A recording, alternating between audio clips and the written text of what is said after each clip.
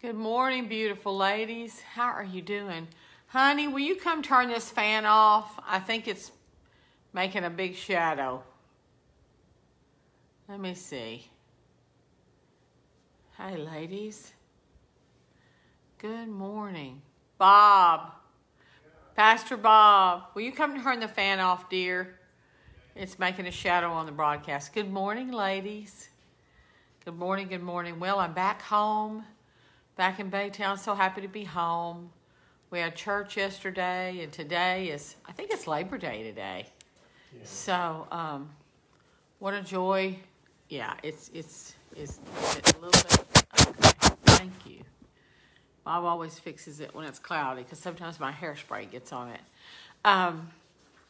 It's a beautiful day today. I hope all of you are going to have a wonderful holiday.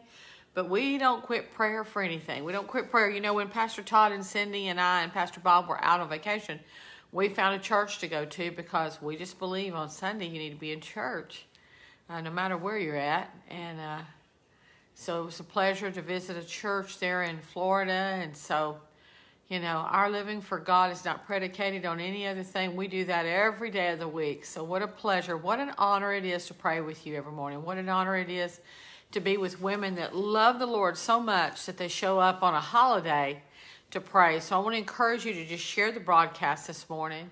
And we're going to pray for several different things today. We're going to pray for our nation. We're going to pray for our families. We're going to pray for our communities, our states. I want you to put your state in there. And just put your state in there as just, put your family's names and your state as just an act of faith. That you are standing for your family, you're standing for your government, you're standing for your nation, you're standing for a global revival, a national revival. I am standing for a national revival in the United States of America. Not a series of meetings, but a real transfiguration of a nation that has said, I surrender to Jesus. I surrender my life.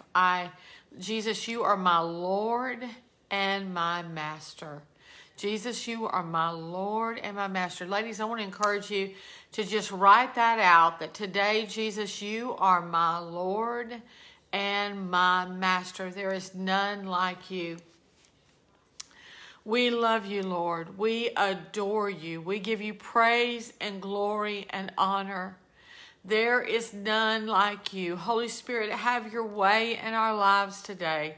Let our lives today be an example of your love, be an example of your agape love. Let our lives today be submitted to you. Let our lives today be consecrated to you.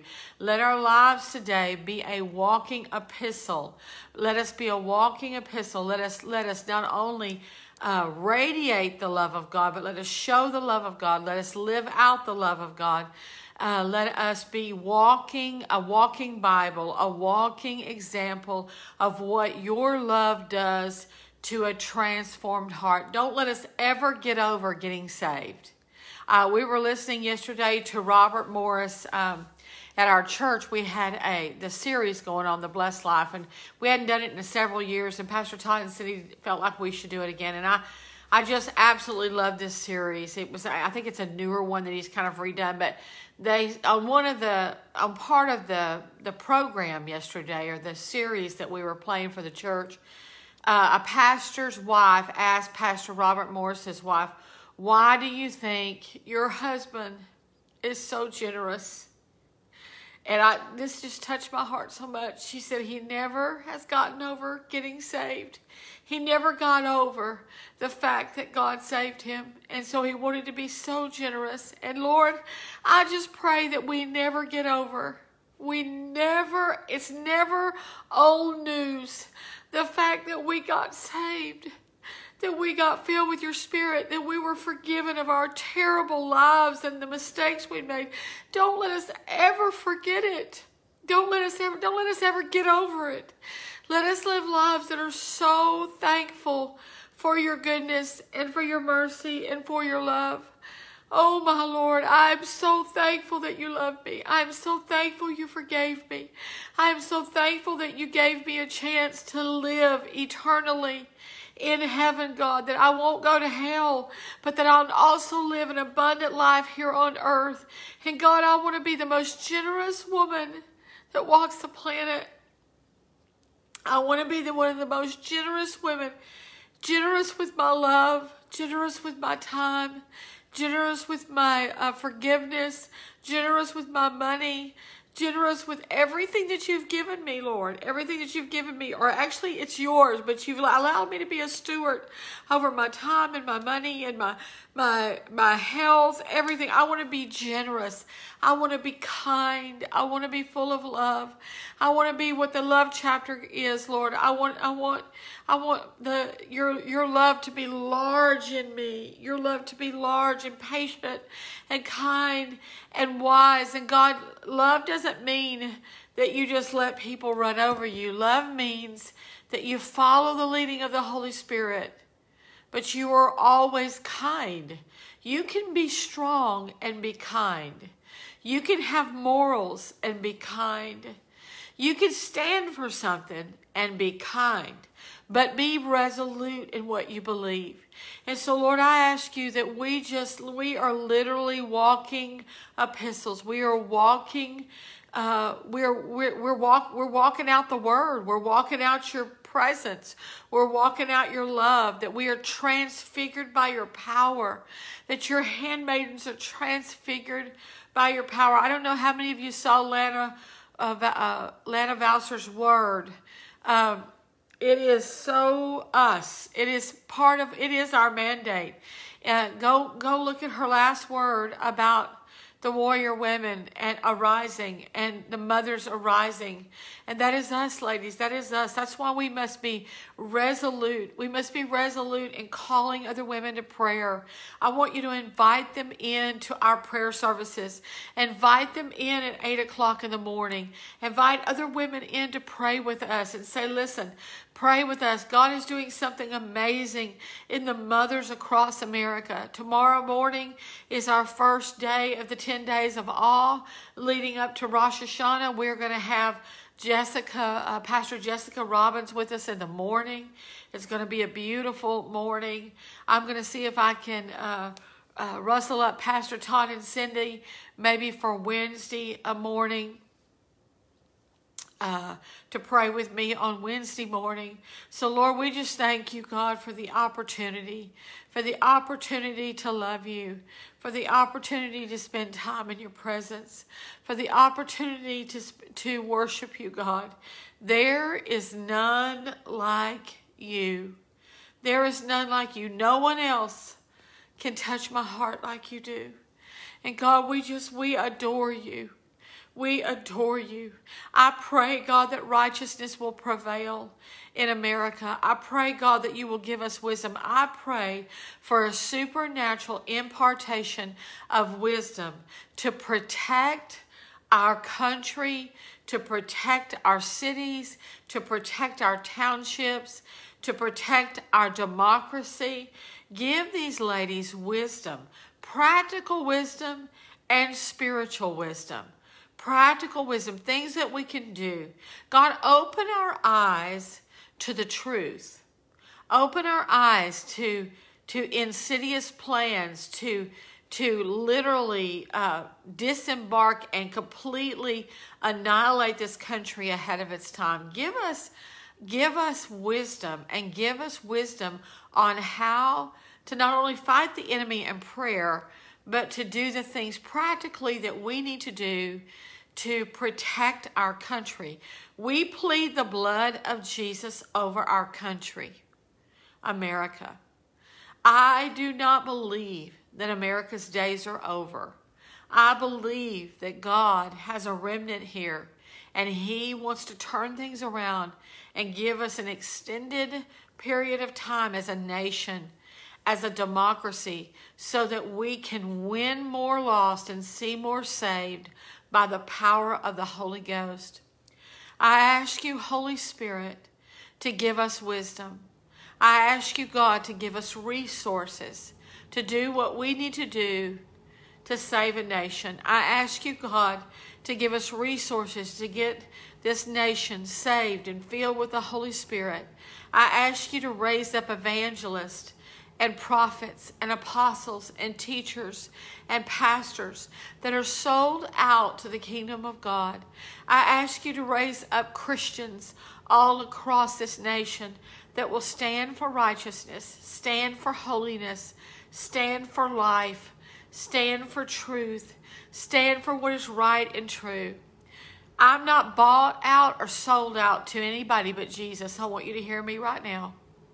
I am not sold out to any political party. I'm not sold out to any political pundit.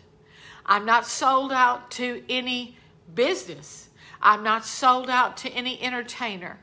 I'm not sold out to any educational system. I'm sold out to Jesus Christ. I'm sold out to Jesus Christ. He is my Lord. He is my King. And He is my Master. And I'm sold out to what the Bible says. And I'm sold out to the righteousness and holiness of God's Word. Righteousness and holiness of God's Word. Do you know that the first books of the Bible are the Torah? That's why we have been grafted in. We have been grafted in. And I'm sold out to righteousness. I'm sold out to holiness. I'm sold out to Jesus Christ.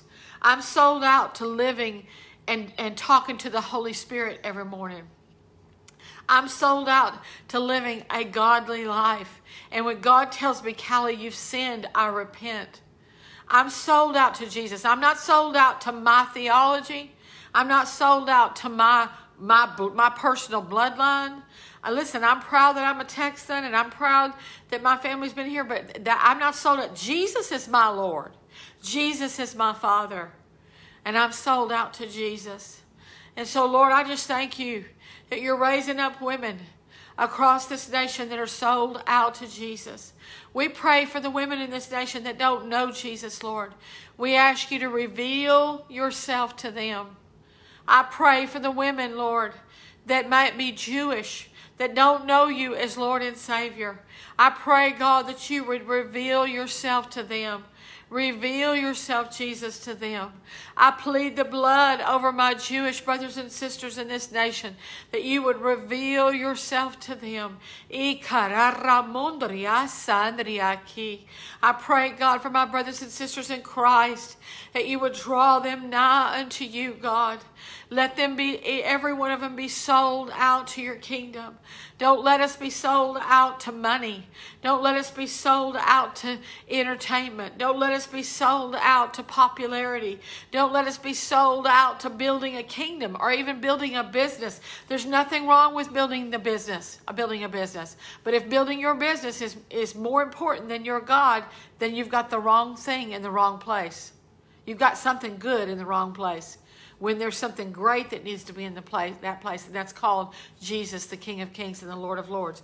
There's nothing wrong with building a ministry if God's called you to build a ministry, but it cannot be your number one. It can't be who you love. It can't be your Lord. Your Lord has to be Jesus. It can't be number one. Jesus has to be number one. That is the only. There's a throne in my heart, and only Jesus can be. It can't be our 7 kids that me and Pastor Bob have. It can't be our grandchildren that we love so much. They can't be on the throne of our heart. It can't be our church as much as we love our church. It can't be on the throne of our heart. The only thing that can be on the throne of my heart is Jesus. The only thing that can be on the throne of my heart is the King of Kings and the Lord of Lords. I love you, Lord. You are my King. You are my Master. I dedicate myself afresh to you today. I dedicate my life to you afresh to you today. I dedicate my dreams and my hopes and my desires all over to you today. I rededicate myself to you today, Lord. I surrender my children, mine and Pastor Bob's children, all 7 of them. We surrender them into your hands. We plead the blood of Jesus over them. We just ask you to just work in their lives beyond anything we could even imagine. We surrender our grandchildren to you, Lord. We surrender them, Lord. I plead the blood of Jesus over all my grandchildren. I plead the blood of Jesus over Rachel and her baby that's about to be born. I plead the blood of Jesus over Sarah and Ryan and little Ryan. We plead the blood of Jesus over Lana and her babies. We plead the blood of Jesus over Jake and April and Violet. We plead the blood of Jesus over Lauren and Dorteo and their babies. We plead the blood of Jesus over Wes and Amanda and their babies. We plead the blood of Jesus over all of our children. We plead the blood of Jesus over Todd and Cindy and their children and grandchildren. We plead the blood of Jesus over Nita and Buddy and their children and grandchildren. We plead the blood of Jesus over all my biological children, all my spiritual children, all the churches that we're in covenant with. We plead the blood of Jesus. We plead the blood of Jesus. We plead the blood of Jesus. We thank you, Lord, for your goodness and mercy that is extended to us. We walk in that goodness. It is your goodness and mercy that leads us to repentance. We repent today of all sin, of all unrighteousness, of all areas where we haven't believed you. We repent of every spoken word that didn't line up with your will, purpose, and plan. We cancel every negative word in the name of Jesus. We cancel every negative declaration over our families. We declare that our families are strong. We declare that our families are healed. We declare that our families are on fire for you, God. We declare that we are a sold out nation to Christ, that America is a Christian nation. We declare America a Christian nation. We plead the blood of Jesus over America. Today, me and several hundred women, ladies, say it with me. We plead the blood of Jesus over America. We declare that America is a Christian nation. We declare that America is a Holy Ghost-filled nation. We declare that revival fires are burning, that the fire of God is burning across America, and revival fires are burning in our hearts, in our homes, in our families, in our churches, in our cities, in our townships, in our counties, in our states. We declare that revival is pouring across this nation like a mighty, mighty wind. It is blowing like the wind that blew on the day of Pentecost. It is blowing across this nation. We declare that our sons and daughters are on fire for God. We declare that our sons and daughters are living for God. We declare that they're sold out to the kingdom and the purpose of God. We declare they are sold out. There is none like them. There is none like you, Lord. And our children are sold out to your purposes. God, lead them and guide them. Speak to them in the middle of the night. Speak to them in the morning time. Speak to them, Lord. Don't let anything keep them from serving you, Lord. We plead the blood of Jesus over our children and grandchildren.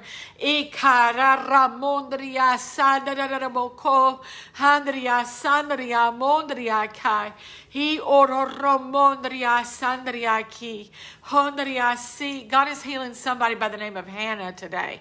Hannah, you are being healed. I want to hear from you. Maybe you're connected to someone that's on this broadcast. Hannah, arise in the name of Jesus and be healed. Arise in the name of Jesus and be healed. And I see the glory of the Lord. The Lord is standing over your bed, and I see the glory of the Lord descending on your body. Arise and be healed, Hannah. Arise and be healed. Arise and be healed. Arise and be healed. God is also healing somebody by the name of Joseph today. Joseph, maybe you call him Joey or Joe, but Joseph, I think Joseph is his legal name. God is healing Joseph today. Arise and be healed, Joseph. Arise and be healed, Joseph. Arise and be healed. Somebody by the name of Millie. Millie, God is healing Millie today. Maybe that is a nickname. I'm not sure, but I think that might be a nickname. And Lord, I thank you for healing Millie today. That is an unusual name. Millie, God is healing Millie today. Arise and be healed, Millie. Arise. I pray for everyone that's sick with COVID, that you would arise. Anyone that is sick, that is connected to anyone on this broadcast, I want you to just write their names in the broadcast. Those that are praying with me are going to call out their names, and I call out every name that's written on this broadcast that's sick with COVID, that they would be healed in Jesus' name right now by the power and the blood of Jesus. Everyone that's sick with heart disease, write it out, would be healed in the name of Jesus by the power and the blood of Jesus. Everyone that's sick with diabetes, any kind of immune disease or disorder, would be healed in the name of Jesus. We thank you for miracles today. We thank you for miracles today. We thank you for miracles today. We thank you for miracles today. I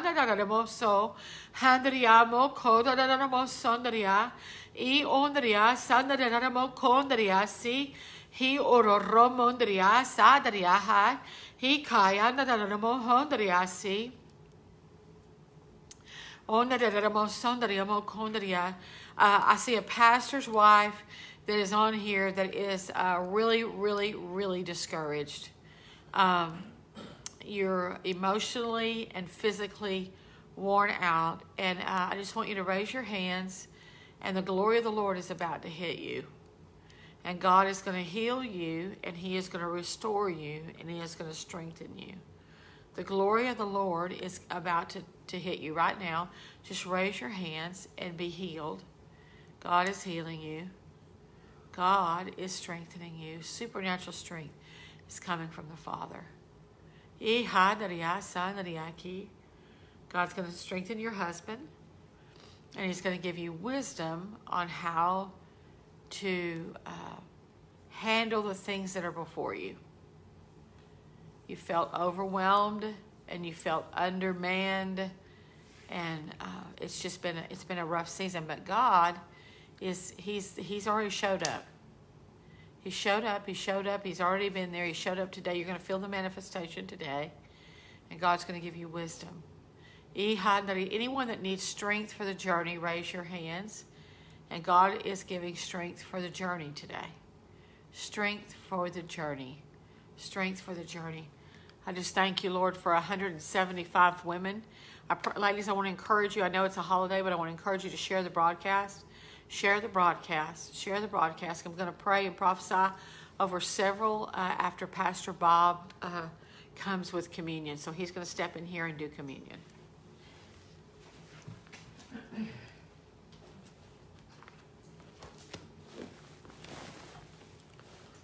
Oh, good. All right, get your communion emblems. I was reading this morning.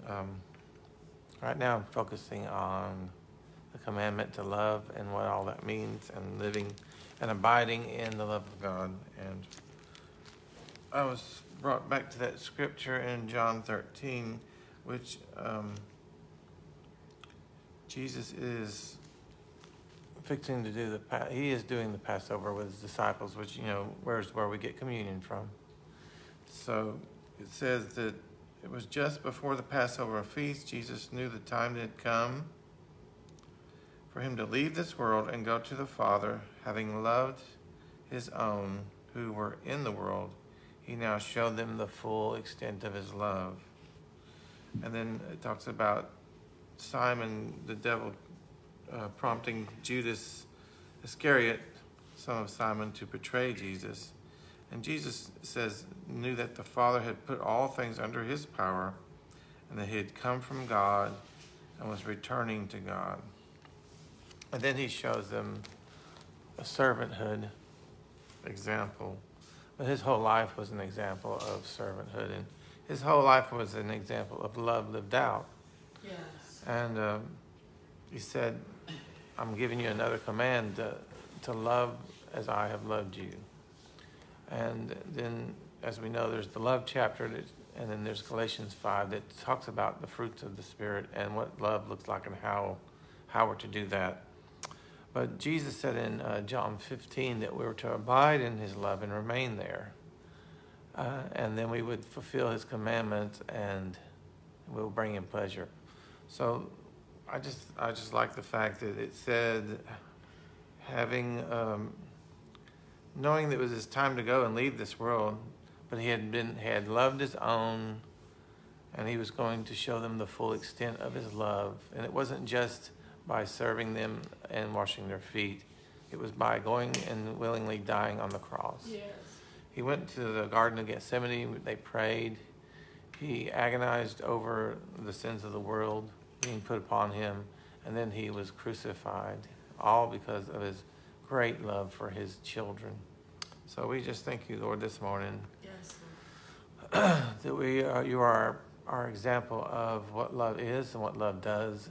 Love is serving, love is sacrificing, love is giving, and love is big because you're big.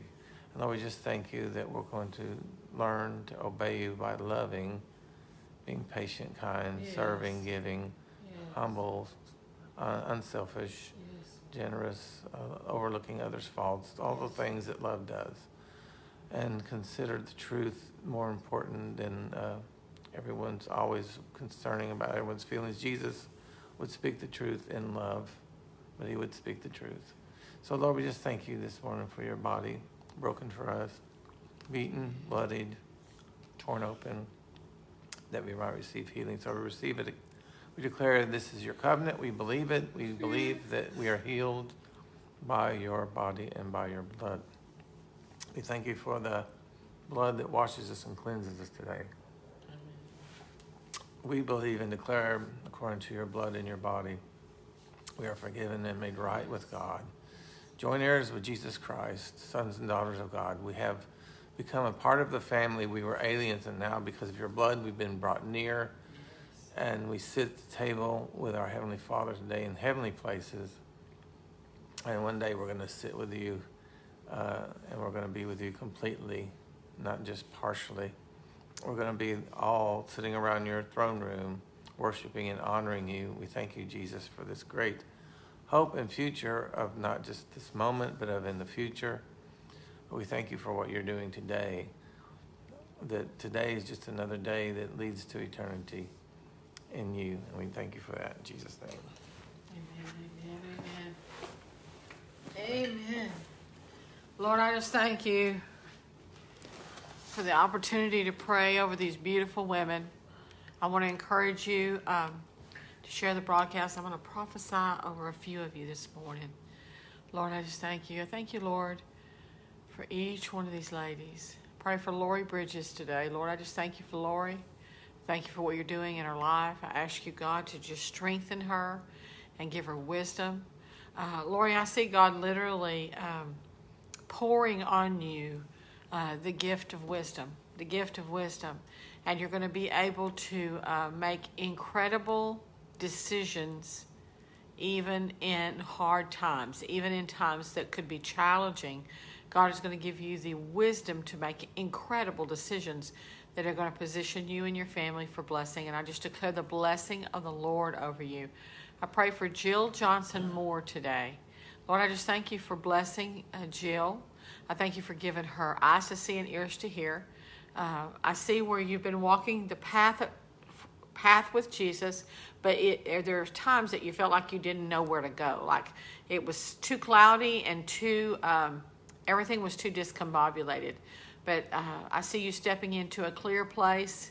I see you stepping into a wide open field, and I see you stepping into a place of great understanding.